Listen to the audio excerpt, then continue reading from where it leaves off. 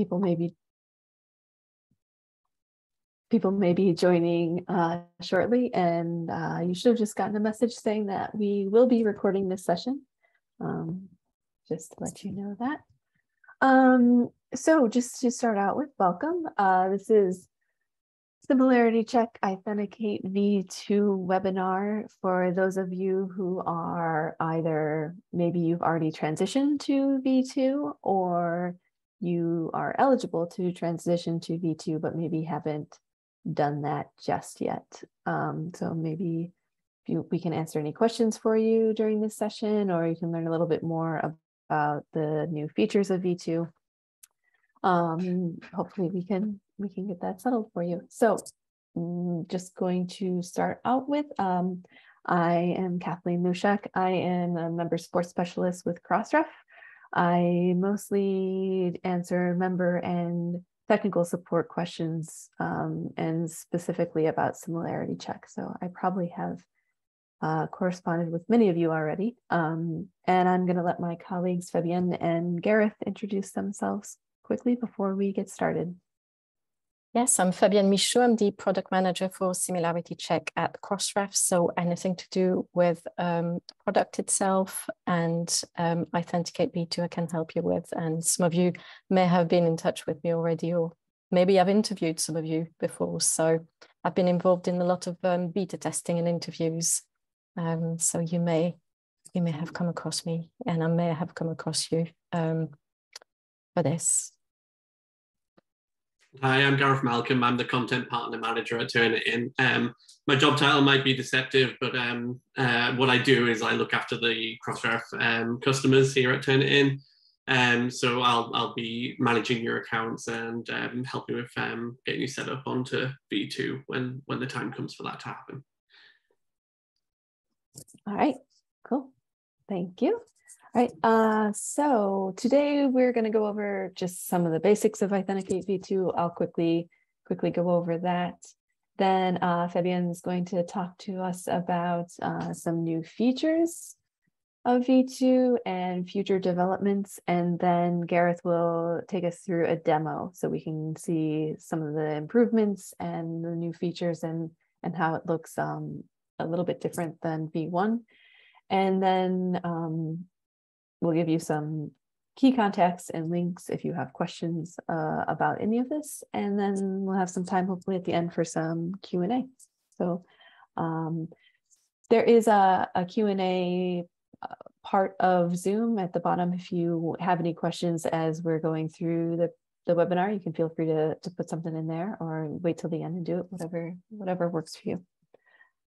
So I'm just going to go over some of the basics of iThenticate V2.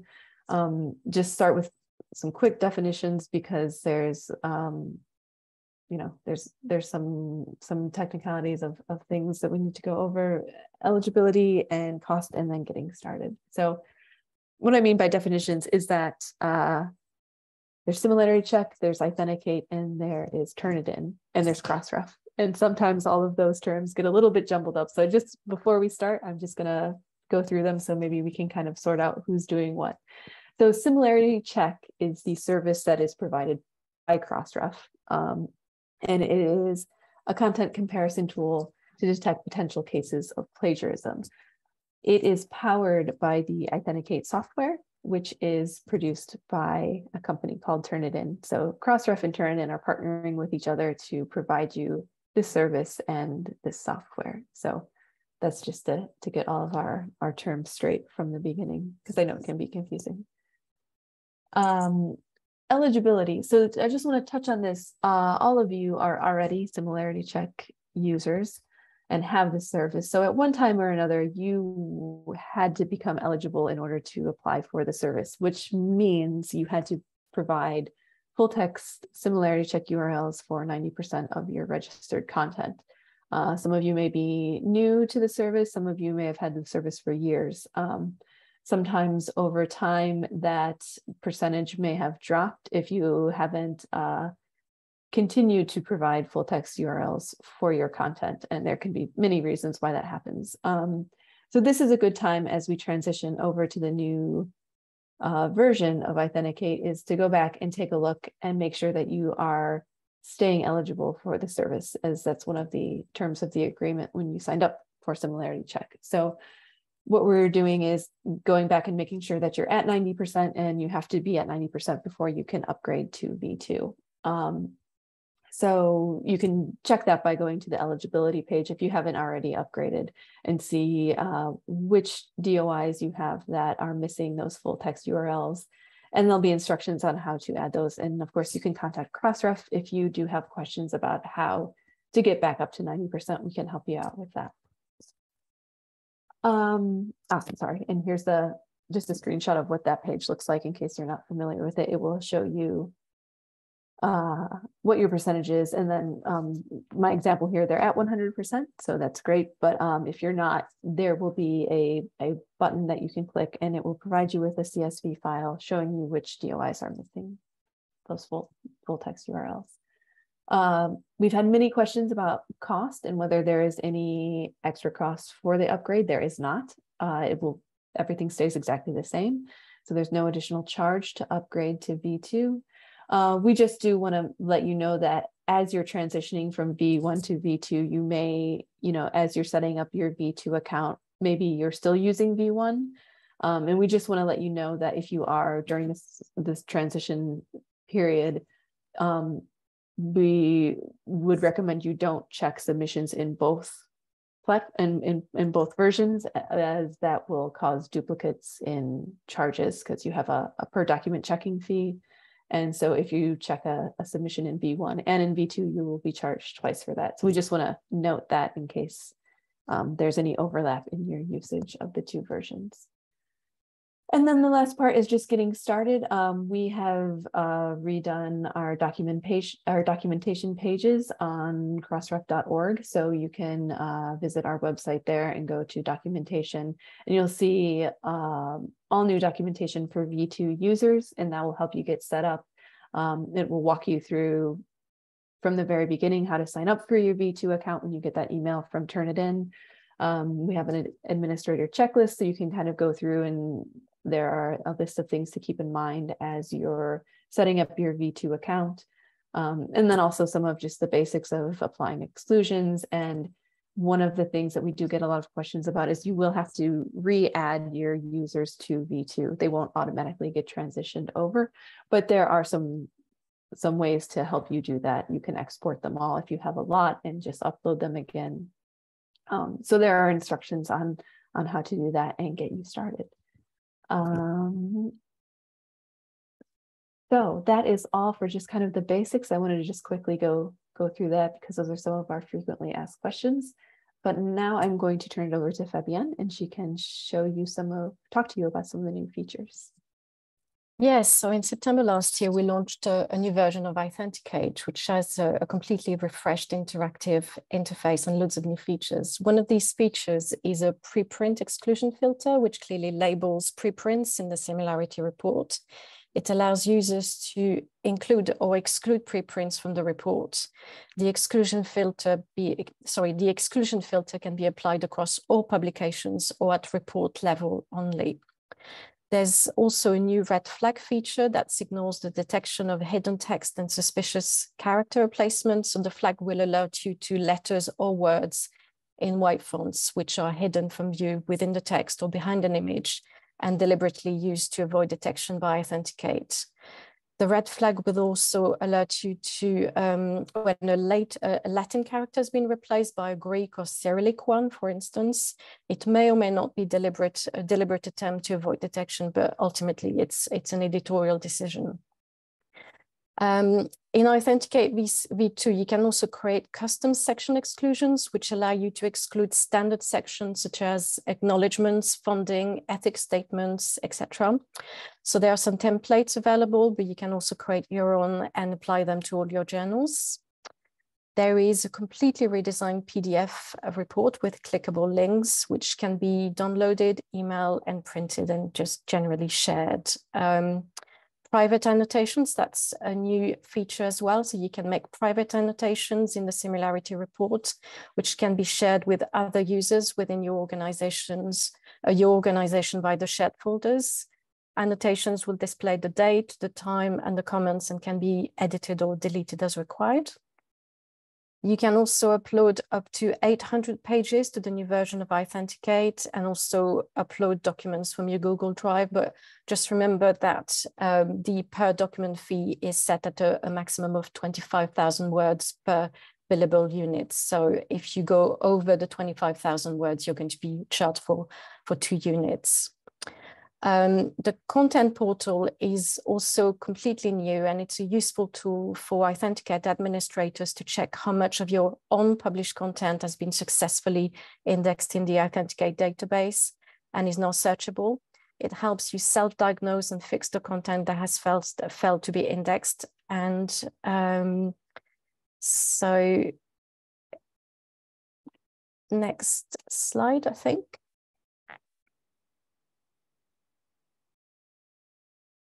Okay, so over the last year, we've received some really useful feedback from iThenticate v2 beta testers and users, and this has helped us improve iThenticate v2. So I'm very pleased to report that there'll be a new release this year with some significant improvements to the way sources are being displayed.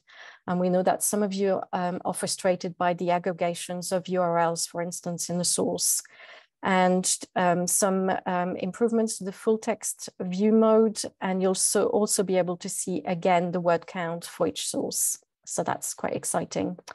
You'll see some improvements to the PDF report and the user management and content portal sections also in that release this year.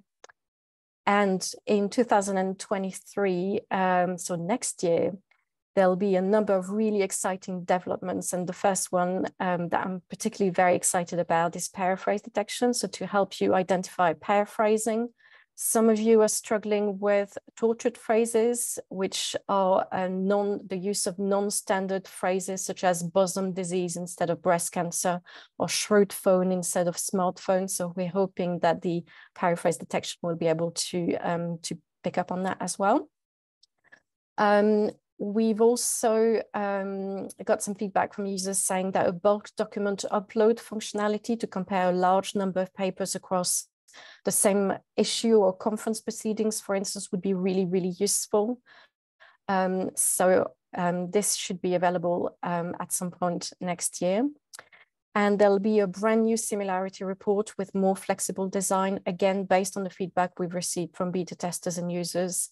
To help you save even more time, and there'll be a brand new PDF report with annotations. So what the annotations currently are private, so they will be public, and that will be included in the PDF report, which is not the case at the moment. And you'll find also on the PDF report some information about the red flags, which again are not available at the moment. So that's very, very exciting. So Gareth is going to now give us a demo of iThenticate v2. Great, thank you, Fabienne. I'm just going to share my screen. Now, as everyone here is moving across from v1 to v2, I'm going to make the assumption everyone here has seen a v1 report in the past and is familiar with how iThenticate works in the old version. So what I'm going to demonstrate to you here is not so much how you would expect to use it, how you have been using it, because actually we think the new design is really intuitive to anyone who's used iThenticate in the past. You're going to be able to pick up how it works really easily. A lot of things are going to be familiar. As you can see from what I'm showing on my screen, like the UI has been improved significantly. It's much cleaner, it's much more modern looking. It's much easier for you to use, I believe. But still, in terms of how your user experience works, it's very similar. You've still got your list of sources over here on the right. You've still got your similarity score. You can still see matches within the document. And as you would have done in the past, you can click on a match to bring up some of the text. Instead of that appearing overlapping on the screen, on this side of the screen, it now comes over on the right-hand side, where you can see the matching text and view the full text if you want to do that. So a lot of this functionality, as I say, very similar to what you've experienced in the past. So rather than focusing on what you already know, I want to look at some of the new features. that you will be less familiar with. Sorry, one thing I did want to point out is still got all the exclusion settings that you would have been used to using in the past, as well as right here at the bottom a new one, which I'll go into in a moment and go into now even. So yeah, one of the exciting new features that Fabienne mentioned before was our ability to detect preprints. One of the reasons we wanted to do this was because we know that when you match against a preprint, that's obviously quite often it's going to be the fact that an author is just submitting their preprint for publication. And we want to make it as easy as possible for editors to be able to see that something is a preprint and then very quickly make a determination on whether that match should be excluded or not. So you can see here, this is new. It says on this match here that it's a preprint. You can see it's from archive.org. So you'd expect that to be a preprint. So you'd be able to go on here very quickly, double check that the author who submitted the paper to you is the author of the preprint, and then straight away you can just exclude that. And it's disappeared from your match straight away. Now you can also decide to either, I'm just going to return that match back. You can also decide to come into here and then you can click on this, which will just exclude every single preprint match on the system, and that will just disappear straight away like that. Some people may wish to do that, some people may not. It's obviously up to your discretion as to whether you just want to ignore any preprint sources or if you want to investigate them individually. You can also set it up so that the preprint source will just be excluded automatically, like before you even come into this report. So in that case, you wouldn't have to do anything at all. So yeah, we really hope that's going to increase the speed of getting through some of your reports. The other thing I wanted to show, I'm sure you're familiar with the ability to exclude like an abstract, where you can click on here and then the abstract section will no longer appear. So we have certain sections which have always been built into iThenticate, which you can automatically exclude. What we've introduced now is something called the custom sections, which again, Fabienne mentioned earlier on. Now these you set up yourself. So I've set up some before I came onto this report. But you can set up whatever, as many as you want and to say whatever you want. But you can see here what I've done is I've set up two custom sections. So one of them is observations and data analysis. If I go back to the report, you'll see I have that section down here. And if I were to turn that custom section on, and then go back to the report, you can see all the matches within that section have now disappeared, much as if you were to exclude the abstract section, every match within the abstract section would disappear. So one option is like to set up kind of unique sections, which you know that you use across your journals, which you might not be interested in seeing the similarity of those sections. But what is also useful, you can see this other one. This actually says introduction, but I think it's in Indonesian. I've forgotten which language I used when I actually set this up originally a few months ago, but I believe it's Indonesian. But that's another kind of benefit, because currently the abstracts, these ones, the bibliography, the abstract, the methods and materials, that those are based upon English language detection. So if you had these written in a different language, you wouldn't necessarily detect it and exclude it. So in which case you can set up your own section, you can exclude that, and then you can benefit from that same kind of experience. As I mentioned, these sections are set up by an account admin outside of the Similarity report. So it's something that you'd have to set up on your account. But once they've been set up, you can choose for them to be applied automatically, or you can come in here and apply them individually, or whatever kind of workflow you want to work with. Next, I wanted to show you the flags.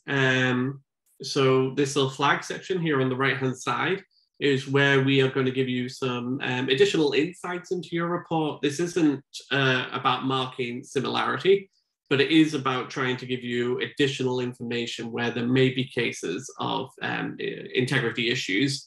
with the report that's been generated. So in this instance, we have, and if I click on it, an example where characters within the report have been, within the submission have been replaced. So what someone is, this is to catch people who try to circumnavigate our detection system by changing a letter from, say, the Latin alphabet to the Cyrillic alphabet. To you and I, those things would both look, it would look exactly the same. You wouldn't necessarily see any kind of discrepancy to a human eye, but in the background, the actual code that's being used does say that these are two different characters. So people have tried to use this in order to get around our detection system, because they think like if the characters don't match up, then we wouldn't be able to see that the words match up.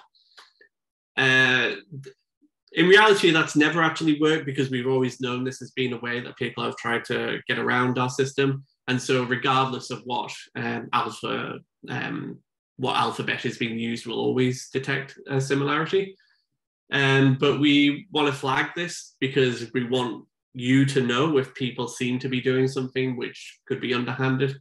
So you can see there it's highlighted the A, and then further down at the here, I replaced all the A's and all the O's with Cyrillic letters instead of Latin letters. So you can see quite easily there, that would be a strong case that somebody has attempted something underhanded potentially. And then it would be up to you to decide how you want to handle that. Okay. Yeah, the other thing mentioned was being able to do annotations. So if you look here, if I highlight a section of text, it comes up with the ability for me to write an annotation on that. So I can write something, there's an issue with the source, and investigate further. You can just make notes for yourself, which is going to help you to be able to keep track of what you've been doing with your reports when you come back to it later. At the moment, these annotations are only for internal use. Only people within with an actual login to iThenticate will be able to view these annotations. They're not currently meant for providing annotations to which you would send back to the authors, though we have plans to develop that later in the future. But in this current iteration, it's just internal. I'm just going to delete that annotation. But talking about sharing the report, you'll see there's this the share button down here in the bottom right-hand corner. If you're familiar with using iThenticate, if you wanted to share this similarity report with a user in the past, you would have had to have downloaded a PDF copy, and then you would have emailed that to the author. We've cut out this one of those steps so that you can email straight from iThenticate. So from here, you can set up, you can decide which pages you're going to use. You can send the whole thing. You can customize it to include just specific pages if you want. And then you can enter the email address of the person you want to send that to, put in a subject, put in an email body.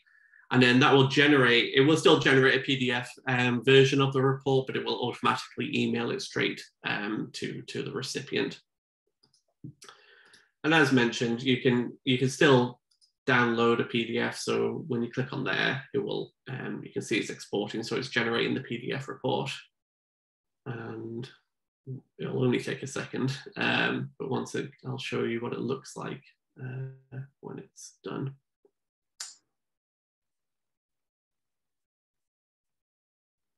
Just while that's generating, a few other things I'll just point out about the interface is you can now search through the document, like Control F, you can start looking through for specific words if you wanted to find specific parts of it. This was not available in the past. There's no way of interacting with what was on the left-hand side of the report. And you can zoom in and zoom out if you need to get a closer look with it. The report's taken a little bit longer than I was expecting to generate. but I assure you it should come up in a moment. The joys of the live demos, Gareth. Yeah, it's always during the live demo. I think maybe our servers are a little bit busy at the moment. It's probably about the time of day that East and West are all coming online and are all online, and so it gets a little bit busier at this time of day. Okay, well, rather than waiting for an indefinite period of time, I'll just assure you that it does generate a PDF. And here we go, finally. Here we go. There we go. So this is the PDF report. This is it's got a lot more useful information on here now, which you can see in this kind of cover page, and so it gives you like a nice summary of the report here. And then you can go into the report, you can see all the matches as you did before. And you can, these are all interactive, so you can click on them, which will take you to the source. And so this just makes it much cleaner, much easier for authors or whoever else you might be sending this to be able to understand and to action appropriately. Great, that was all that I had to share today. I'm going to hand back to Kathleen, I believe. You're on mute, Kathleen. I'm muted. We just had a quick question from somebody asking if you could show how to navigate through different matches for the same source. Is that something you could easily show, or is that? Sure, let me share my screen again. Sure. So yeah, if we've got the same source, when you've got matches, you'll see the numbers on here, 1, 2, and you can switch between them by clicking onto there. Kathleen did mention before, we've had some feedback about this, that it may not be the easiest user experience. And so actually within the next couple of months, we're going to be releasing a change. Actually, there's going to be some significant UI and UX changes to this Similarity report coming out very soon. So what I'm showing you today might not be what you actually see when you start using the system. But at the moment, this is how you move between the different sections or the different matches of a report. You see, it's just moving down there. Yeah. I'll wait for any other questions if there's anything you want me to demo on here as well, actually, before I stop sharing my screen. Sure, yeah. I mean, I think the only thing we have left in our slide deck is some contact info and then some Q&A. So yeah, why don't you keep sharing your screen, and then because the rest of the time we just have set aside for any questions or comments that people have. So you can feel free to either put those in the Q&A section, or we can unmute you if you want to ask them live. You can do that too. Yeah, if anyone has any questions about V2, and I believe that we also were just wondering if people, you know, how many people on the webinar have actually transitioned to V2. We're just curious. Those of you who have. Okay, so we have one question who says, when do we get V2? So right now, if you are here, we assume that you are already a Similarity Check user. According to our records, it shows that you currently use V1 directly through the browser. If you use, this is something we haven't mentioned yet in this webinar, but if you do use some sort of a manuscript tracking system, like, you know, if Scholar One or Editorial Manager, things like that, though there are different requirements for that, and we're working with those platforms to get integrations going. But all that being said, if you use it in the browser and you're currently on V1, then you would just contact us and we can see if you're eligible. That being if you're at 90%, and we can get you signed up for V2. So you can do it now. I'll put in the chat the email address. You just contact support@Crossref, and we can get you set up on V2 if you're interested.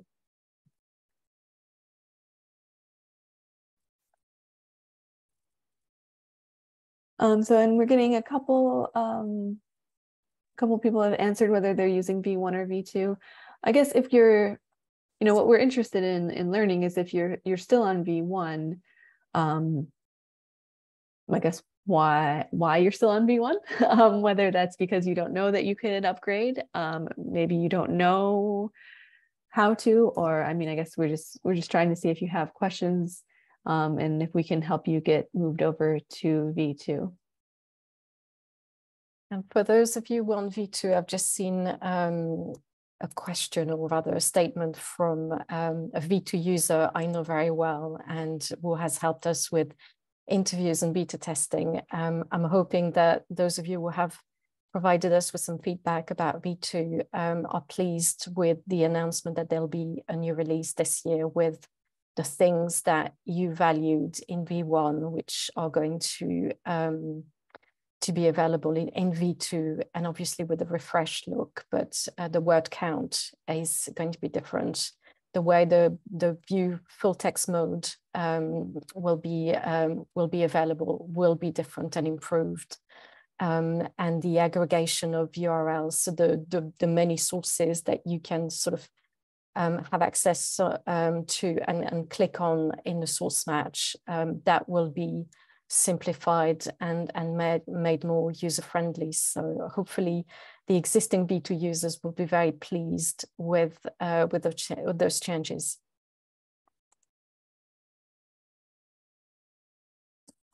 Cool. And it looks like I guess the chat is deactivated for participants, so that's why you weren't able to put it in the chat. Sorry about that. Gareth, would you be able to stop sharing your screen just for a moment, and I can, because it seems like a lot of people are just asking about how to upgrade. So let me just share this slide.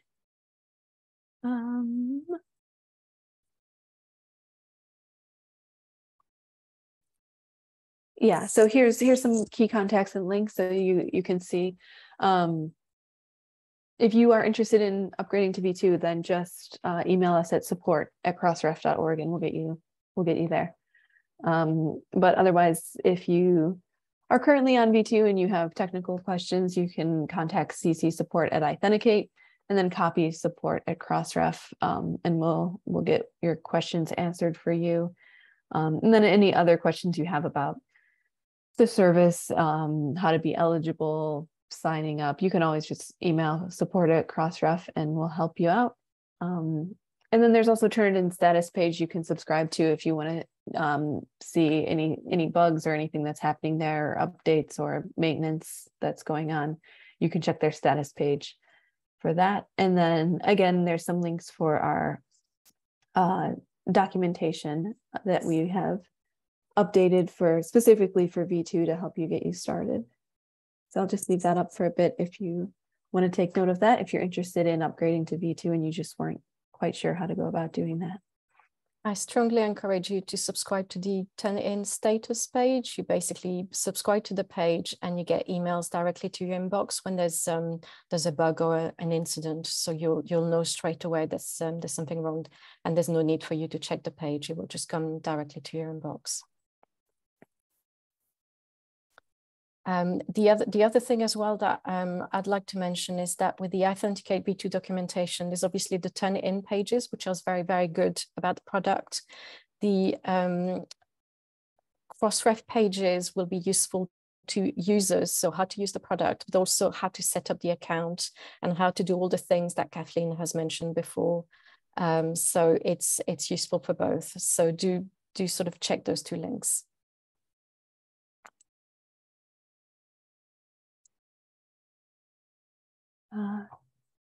Great. We can wait a little bit longer if anybody else has any other questions, or Gareth, if there's anything else you wanted to show that you thought of. We have another question, Kathleen, about how to upgrade to V2. So you may want to say again how to do this. Oh, okay. Yeah, I mean, basically the first start is just the first thing to do to start out is just to email us, because then, and I mean, I can look you up, Zar, sorry if I mispronounced that right, to see what organization you're with. but yeah, you can just email us would be the best way, and then we'll get you started, because we'll help you check your eligibility and see if anything needs to happen there.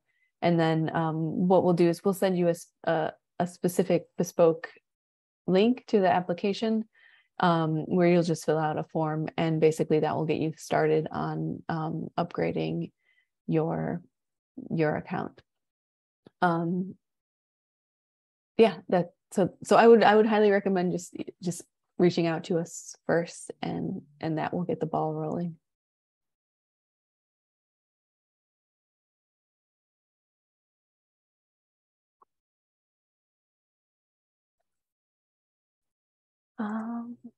All right, I think that was all we had.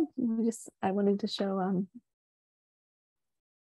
the lighthouse on the last slide that Fabienne added, because I like it. But yeah, any other questions?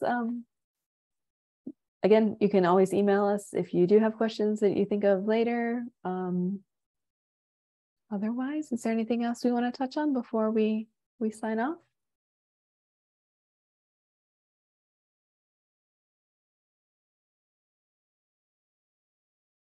Fabienne, Gareth, we're good? Yeah, I think so. Okay. I don't think we have any other questions. I'm sort of checking. I think we've. Okay. Well, somebody is very pleased with our presentation, so it does feel good. Thank you very much. Yes, thank you. All right. Well, again, email us with questions, or if you're interested in upgrading. And thank you for attending. We did record this, so we can always, if you wanted to see the demo again, you can always message us for that as well.